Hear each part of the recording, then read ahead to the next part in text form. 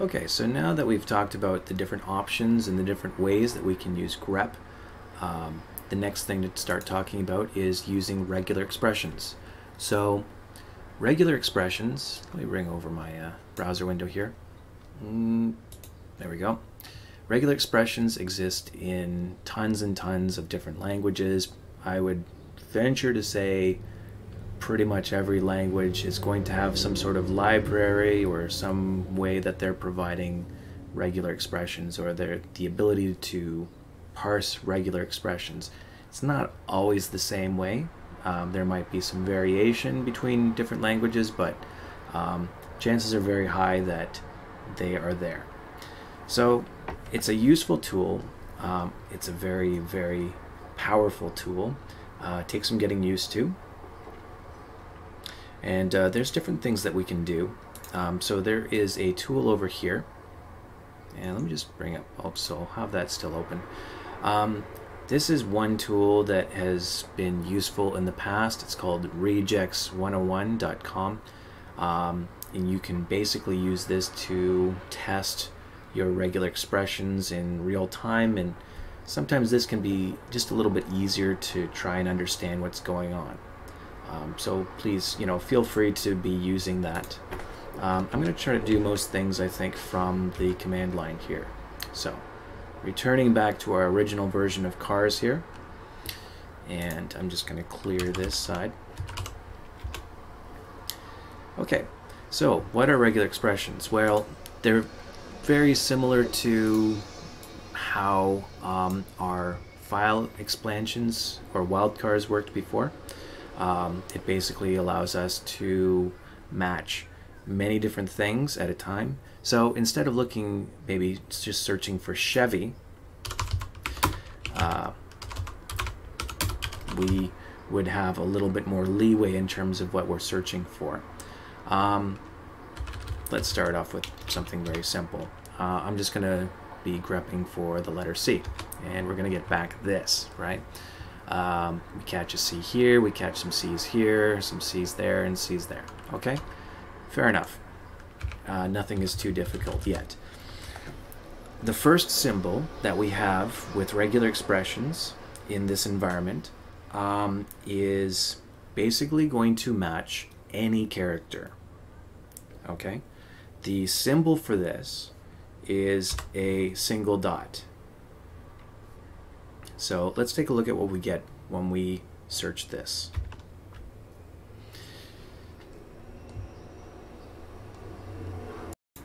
So as you can see, what we got back was AC, RC, NC, right? So this is going to be matching with N, R, A, either one of those. But let's change this a little bit. Let's go and change this to a T. Now we might be getting something here that is a little bit confusing, right? You see ST here, you see an LT, you have an AT, but it also seems to be matching just the T here. And this is because when we talk about any character, we really mean any character, okay? This means that we're actually matching up with the space that's in front of the T right here and the T right there, okay? You notice we're not matching up with the first letter of the Toyota here because it's the beginning of the line. There is no character in front of it. And another way that you can look at that is just going to take this. What I'm going to do is drag this, and I'm going to pull this into Regex 101, and you can take a look. So, sorry, let me get rid of that. So, if I enter this, you're going to see that there is a space in front of here, and this is what we're returning. Okay? Okay, sorry, I just realized I was working with two different files with different results, but this should be a little bit more clear, right? We're getting LT, ST, and the space T, okay? So this is something that will cause, this is maybe something that you don't really expect as a result. Just do this, cat-n cars again. Okay, this might be behavior that you don't really expect. It can definitely mess with you, so it's something to keep in mind. The next thing we're going to talk about is the asterisk symbol. Okay, so let me just bring this one up. Now this one is similar to how it works with file expansions. If you remember from file expansions, what the asterisk means in that situation is that we're going to be matching 0 or more characters of any type. What it means in this case over here is slightly different. What it means for us is it's a quantifier, and it's going to be searching, it's going to be modifying how we search the character in front of it. So in this case, we're looking at the O, okay? And we are modifying how we're searching for that O. We are searching now for 0 to many O's. Not any character, but O's especially. So let's take a look at what this does. So you'll notice some of the results that we get. We have Mustang. So notice we had the T, we matched up with the T, and how many O's are there? Well, there's no O's. There's 0 O's. But that's fine because this is modifying O. We're searching for 0 to many O's. Okay? So again, this seems to cause a lot of confusion, but you know, when you get the idea behind it, it gets a little bit easier to work with. So how do we do the thing? How do we recreate the behavior that maybe we expect with file expansions, for example? Well, the equivalent way of doing this would be to use a dot and an asterisk. So now we've got the dot, which means any character, and we're modifying that search. So we're searching for 0 to many characters. And what this means is, for example, if I'm going to do something like this, let me just do 83. I can return this, and we're going to get back some results. So we match up with Ford, and then we don't care about any of this stuff. We're just going to match with whatever, LTD and the spaces and everything like that, just as long as it ends with the 83. Okay? So this behavior is a little bit more similar to what we've been doing in the past. Okay, so let's talk about ranges. Ranges are very, very similar to how they work with file expansions. Let's take a look. I'm going to do grep.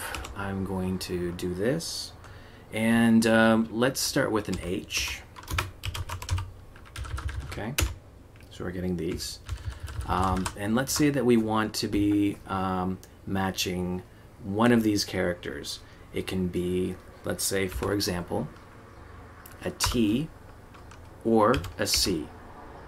Okay, so this is going to match either one T or one C. And when we do this, we're going to get back CH and TH. Okay, it works. We can also invert this. Sorry.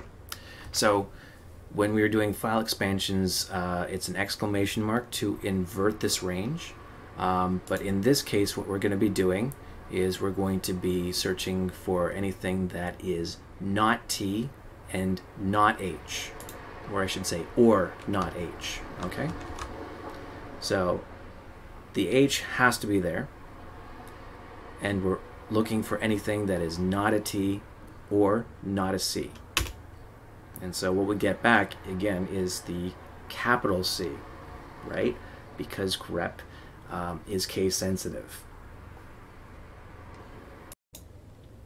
So, once again, as you know, let me just clear this screen here. So, as you might expect, we can also do this with ranges of, let's say, a number. So let's go to 0 to 9. I'm going to put this in single quotes. And you'll notice I've been doing single quotes this whole time. The reason for this is something that we're going to talk about when we start talking about bash scripting. And the idea is that the quotes are important just to isolate things, and the different types of quotes have a different behavior. But we'll cover that. The only thing that you really need to know at this point is it's better to be using single quotes in this case. Okay? Alright, so let's search for this. What we're going to be looking for is numbers between 0 and 9. You can also do things where you're just adding a bunch of stuff like that. So this would be searching for 0, 9, a dash, or an underscore, for example. And you can also use, you know, letters like this. This will capture all letters. We'll get back a lot of stuff like that. And of course, you know, we can always invert it. So we're getting other things like that. But probably easier just to type in 0 to 9, right? And there we go. So now let's talk about something that you might find tricky. Let's say that we want to be searching for all of the numbers that have 2 decimal places, right? Let's say we want to be matching up with all the these are years and this is mileage. So we're going to try to match up with whatever results here have, you know, only 2 digits. So we do this and we get back a behavior that we probably don't actually want, right? We are matching up with this and we're matching up with this. We're not able to parse this and say, you know, we only want a 2-digit number. We're just like matching 2 groups of 2 digits in this number. So how can we get around that? Well, for the moment, probably the easiest way to do that is just to add spaces in your search.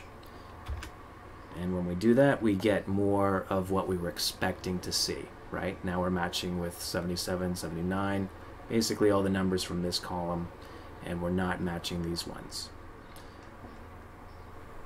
And this is actually a perfect example of why we're using quotes for things, because if we don't have these single quotes, if we take out these single quotes, for example, we're not going to get what we want. We're just going to have basically the shell is going to interpret those spaces as nothing important and just ignore them. Okay, so we've talked about some special characters for grouping and things like that. Now we get to talk about some positional characters. And what do we mean by that? Well, we basically have characters that will help us be matching the beginning of the line and the end of the line. Okay, so let's say we want to be matching up with all of the companies that start with an F, for example. So we'll start with our quotes here, go cars, and the character for this is the caret. Okay, you'll notice the caret is not in the square brackets, because as soon as we do that, we're changing what it means. We have this outside of square brackets, and so that means we are saying that we are only interested in the beginning of the line. Okay, so let's try that.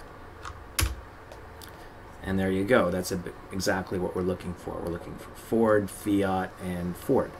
Those are the only 2 companies that we've got in this file. And you know, we could totally combine stuff like that. So take a look at this regular expression and take a moment just to think about what you think it's going to do. Okay, so let's have a look. So we are basically saying we are interested in the results that do not start with F or T. And that is returning all these other ones, P, C, V, H, whatever. And finally, I'll just clear the screen here. Finally, we are looking at the end of the line. So for this, we are going to be using a dollar sign. In this case, the dollar sign is meaning the end of a line. So we're going to look for all the matches that end in 5. And you'll see there's only one of those. Okay? Let's say we want to match all the results where the price of the car is between, let's say, $100 and $999, right? So we're looking for anything there where the last result has only 3 digits, not 4, not 5, not anything like that. So we have a positional parameter there, and we know that we're working with digits, so we'll try that, and we're looking for 3. So at the moment, because I haven't taught you the alternate way of doing this, we might try something like this to begin with. And what we're going to get back is not quite what we want, right? Because we're matching all of the lines basically. And what we got to do in this case is add a space to our query. So now let's run this again. And you'll notice we're getting back the accurate results that we want. Okay, so we haven't talked about this, but let's say that we've got, I'm just going to enter just a sentence of something.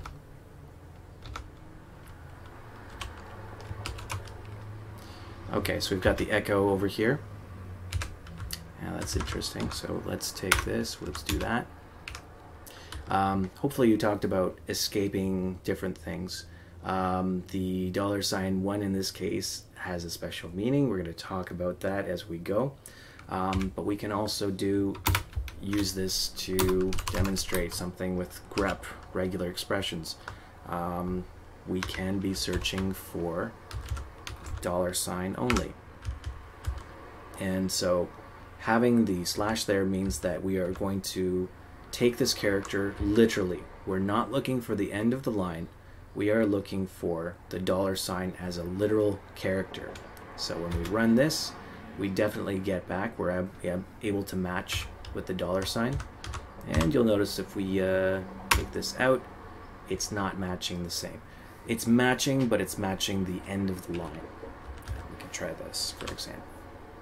Now this is actually going to be matching any character again, so we're catching the period. If I take this out and change it to an exclamation mark, we're still going to match it because we're going to be matching the exclamation mark. So what do we got to do? We got to make sure that we're setting this to be literal. We're literally looking for a period. We're not trying to match any character. So when we do that, we don't get the match. We don't get the match until we change this back to a period. And there we go. So if you guys are programmers or just like, you know, have the normal healthy amount of laziness that we should all have and, you know, be cultivating in our professional lives, because, you know, we've got better things to do than try and, let me go back here. We had something like this, right? Now this is a lot of extra typing, and imagine if you're trying to match up, like, you know, numbers with like 8, 9 decimals or whatever. This is actually very, very, very, very wasteful and a waste of time. So we're looking to try and match 3 digits, right?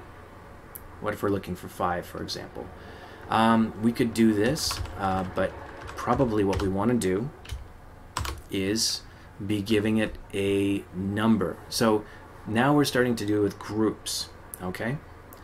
Let's do this. So the curly brackets in here mean that we're going to be looking for this character right here. We're looking for 1 digit between 0 and 9, and we're going to repeat that 3 times.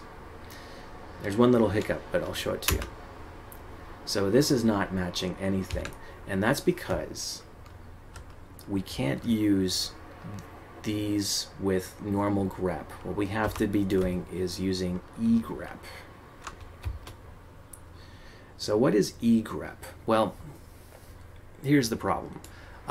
We have regular expressions, but we also have extended regular expressions.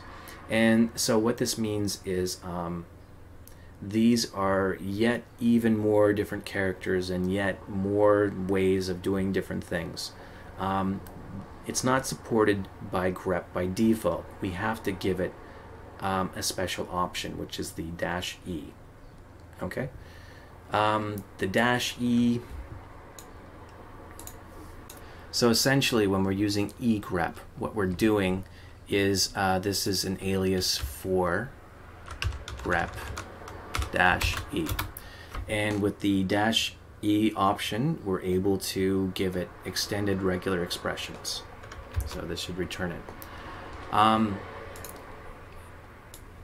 Extended regular expressions will give you a lot more options and things that you can do.